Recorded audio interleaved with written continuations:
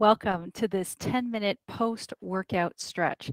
Now, I know many of us get into our classes and we have maybe 3 minutes at the end of class to stretch it out, but so it's not really a whole lot of time. This 10-minute stretch is going to allow us to touch on all different parts of the body to give it exactly what it needs post that workout. So muscles hopefully at this point are nice and warm. Hopefully you're ready to get right into it. So we're going to start right away with a quad stretch. Always great to start with quads. Prime mover. So let's go ahead and balance into our left leg, grab our right foot. As always, make sure you're tall through your body. Knees are going to track with each other. If you find yourself with your knee forward or your knee off to the side, kind of lifted, you're really not going to get into that quad the way you want to. So drawing the knees towards center also keeps your hip in alignment. Make sure you're tall through the trunk as well. You're not collapsing forward.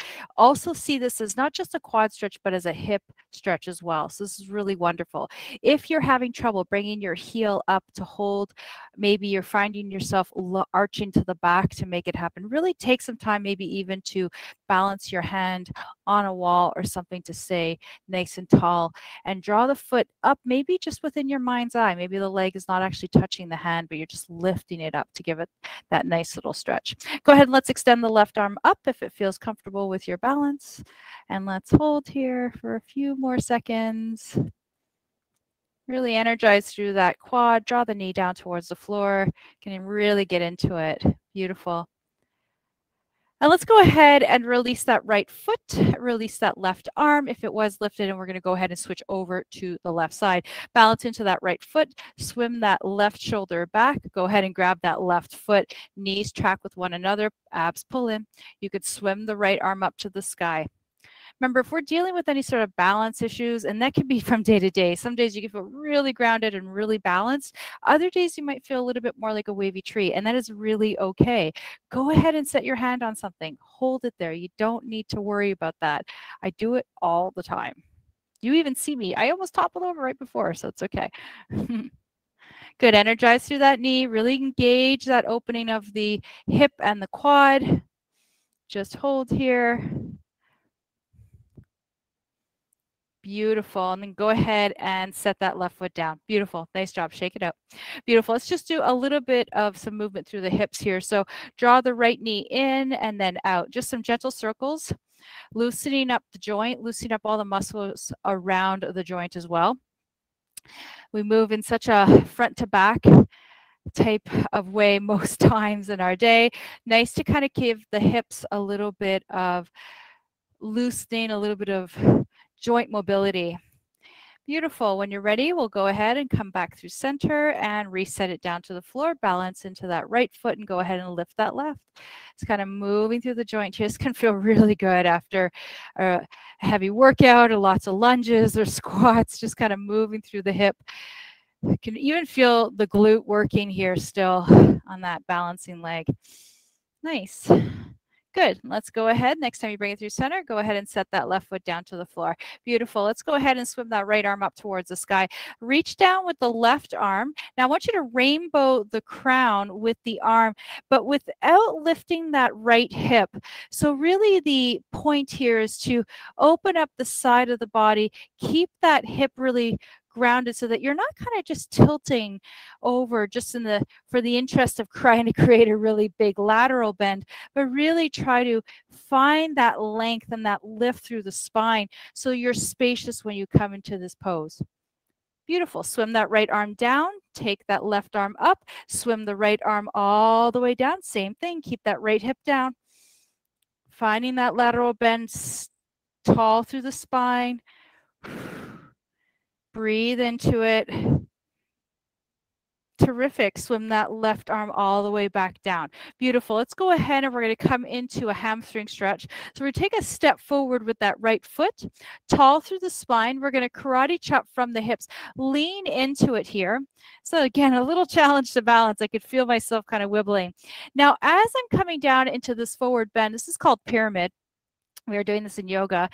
We're going to go ahead and find a little soft bend in that front knee. So as I'm resting my hand on the thigh, I'm not pressing down on the joint. I've got that micro bend in the knee just to give that knee a little bit of kind of freeness, not to lock into the joint. Give the back of the body a nice little stretch here. Terrific. Bend into that right knee. Take that left foot forward. Now here we're going to collapse down gently into a forward bend, giving the back of the legs, the low back, the glutes. Kind of just allow yourself to hang like a rag doll here. This can feel really releasing in the neck. Maybe shake the head no. Shake the head yes. Shake the head no. And shake the head yes. Terrific. Let's go ahead and roll into our spine, vertebrae by vertebrae, restacking them as we come all the way up to standing. Take the right foot back, and this time we're going to go ahead and find our forward bend and get into that left hamstring. Leaning down. Now, if bringing your head below your heart does not feel accessible today, just come into that tabletop position. You could kind of experiment. Maybe you come down. It really depends on what feels good for your body. But again, I'm pretty active through my spine here. I'm trying my best not to just collapse into this. Breathing into it. Terrific. Go ahead and bend into that left knee. Take that right foot forward, round and through the spine. Come all the way up. Wonderful. Let's come up to standing. Go ahead and take that right foot out to the side here. And we're just going to bend into a little lateral lunge here. Now, as I'm coming into this, I'm kicking my hips back and really giving my inner thigh an opportunity to stretch. So everyone's dimensions are going to be really different. So if you're coming to this, maybe you need to go in a little wider, maybe you need to go in a little narrower, but whatever dimension you're going into, make sure your front knee is tracking over that 2 big toes. I can't stress that enough. Really want to keep our joints nice and safe. Terrific. Press into that balanced leg and then switch over to the other side. Just let your body kind of melt into this today. Relax into it. Back is long. Breathe in, breathe out. Terrific. Come back through center and let's toe heel our feet back in towards a hip distance apart position. Let's take the arms out to and above the head. From here, exhale, release the palms, turn them outwards and bring the hands behind you. Shoulders roll back, open up the chest. Now, chest expansions are so nice because we live in a world where we're constantly forward flexed. Just on our phones, on our computers. I mean, it's endless, right? We're always like this, maybe just stress. So I want you to imagine that you're opening your heart space, really inviting this expansion of the heart, radiating your light. Now, you don't have to interlace the fingers. That might not be accessible. You can always set your hands right on your hips. Nice job. Release the arms, shake it out. Beautiful. Let's go ahead and let the hands rest to the side and just do some gentle shoulder rolls here. Beautiful. This feels really good, actually, especially after a long day. Good. Then go ahead and reverse the direction, other way. Fantastic. Beautiful. Come back in through center, release the shoulders back, right, so that they're kind of tracking underneath the ears.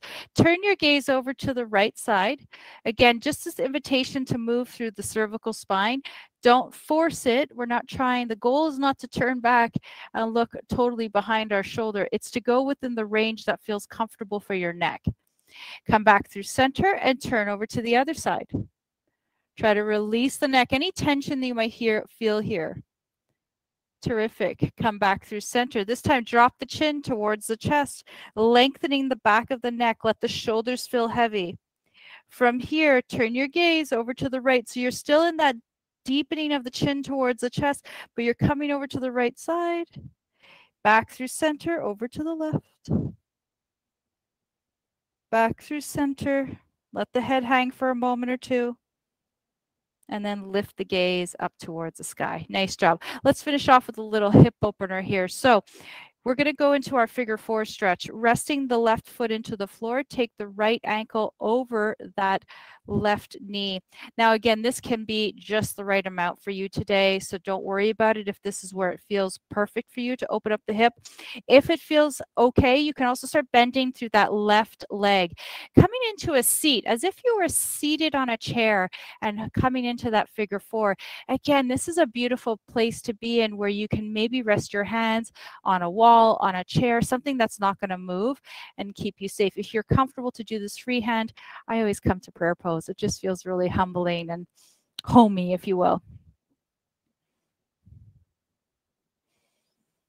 Terrific. Go ahead and press into that left foot. Release the left foot. Take the left ankle over the right. Bend into it. Reach down. Nice job. Tall through the spine. You're looking great.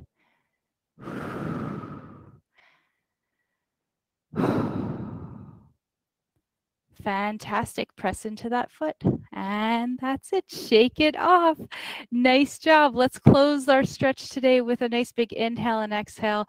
When you're ready, release the arms out. Bend into the knees. Sweep into the arms. Extend the body long. Palms pressed together. And let's meet at our heart. Nice job, everyone. Thank you, thank you, thank you so much for joining me for this post-workout stretch. Enjoy it, use it as many times as you can, and have a wonderful, wonderful day. Thank you, everyone. Bye-bye.